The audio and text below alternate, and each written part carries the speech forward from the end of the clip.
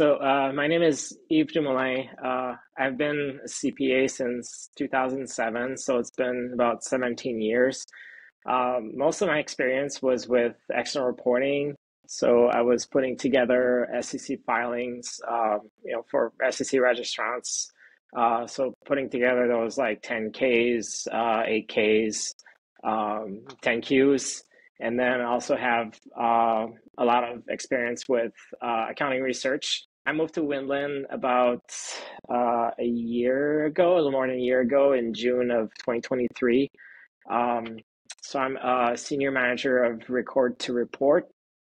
So I oversee month-end close, and then any types of entries like at the corporate level, and then account recs, and then also involved with preparing financial statements, putting together annual reports, any like corporate type data requests for like financing.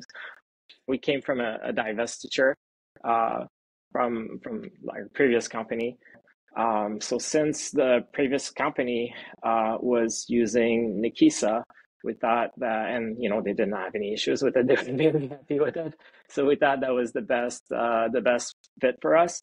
But we did go with the cloud-based version. So I guess the latest version that we elected to use. I was most worried about is that putting together this clear entry to eliminate all the balances from the previous company and also the difference between assets and liabilities. And I was hoping it was going to match against the difference that Nakisa would put in that clearing account. And so it did take me a while to put together that entry to clean up everything and start over with Nakisa. Everything worked out perfectly. Everything cleared.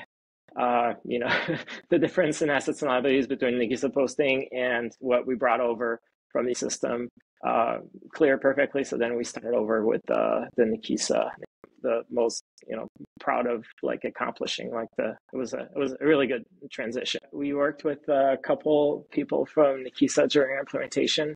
So yeah, they were very helpful. They guided us through like the different changes that we need to make to accommodate our needs and be what we really needed to load with our own Nakisa cloud-based version. When we have an issue, we can just submit a ticket, and then depending on like the priority, we get a response within like a day or a few days.